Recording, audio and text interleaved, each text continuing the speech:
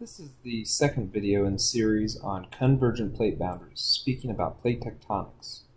This video is going to discuss ocean-ocean convergent boundaries.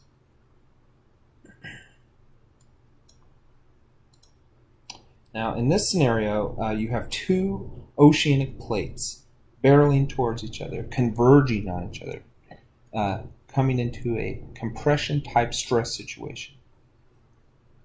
In this scenario, almost always the younger and hotter oceanic plate will be the triumphant one, and it will not subduct. The young, old, cold oceanic plate will be the one that subducts, and that's depicted here by two goats. I didn't have an old, cold goat picture.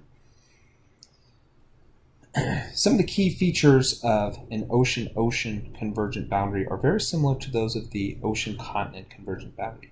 You get a deep ocean trench, a subducting plate, an arc of explosive volcanoes, and those are the main features that you see. Note again that as the ocean plate subducts, it brings with it water. That water is driven off by heat in the mantle, and then that water mixing with the mantle melts the mantle and creates the magma that is responsible for these island arcs in this case. These are also areas where you get very large earthquakes, some of the largest recorded. And these are earthquakes like we saw that caused the tsunami, the recent tsunamis in Japan and the Indian Ocean. Here's another more technical picture of the same scenario. A trench, here's your subducting plate, and notice the water being driven off the plate and generating that magma. Some other more technical features of this area is a back arc basin. As the plate subducts, it creates a realm of spreading behind the plate, and you create a basin, a little secondary convection cell that you get in some cases. And of course the accretionary prism or wedge, where that plate is smearing material onto the plate that it is subducting below. Where is this happening? A great example is the Sumatran Islands. Notice all of these little volcanoes in the Indonesia area. Those are associated with a subducting plate. Another good example is the Aleutian Islands, where you have the Pacific plate moving northward and subducting below the North American plate and creating this string, this arc-shaped string of volcanoes along the tail of Alaska. Oceanic subduction. Here is the Marianas Trench, and you can see it's one of the deepest features in the world, the deepest part of our ocean, right? 11,000 meters below sea level.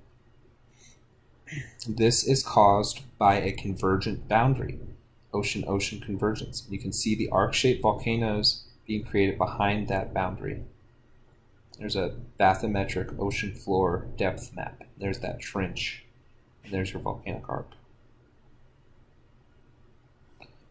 Based on how young and hot a plate is, that'll dictate how it subducts, right?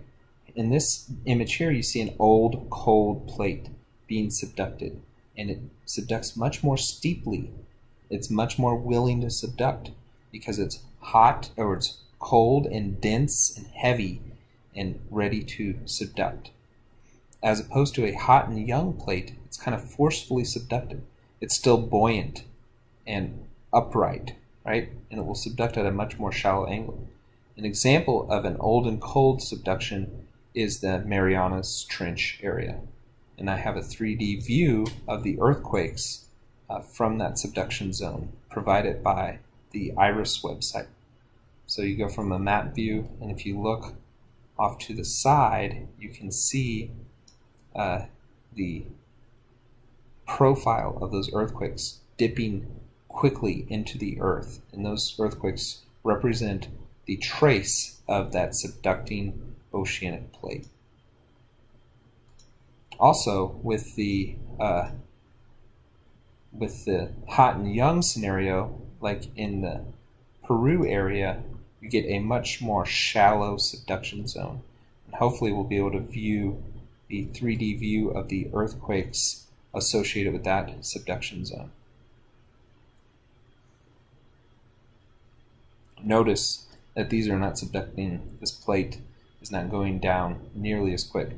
Notice that these earthquakes start out shallow and get deeper as you move in towards the subduction area. These are some of the questions you'll see in your homework. This is a classic, what's known as a Benioff zone. It's a trace of earthquakes that represents a subducting plate. The plate starts subducting up here in the purple area, and it subducts deeper and deeper, and deepest in these yellow and orange areas in this image. So that's your young and hot plate is your force type subduction. Your old and cold plate is your spontaneous type of subduction, where it kind of happens on its own, sinking by its own weight. Okay, here's the third scenario, is the continent versus continent. And again, I'm going to stop here and pause the video and break this into small sections. So please do watch the third scenario video for the final part.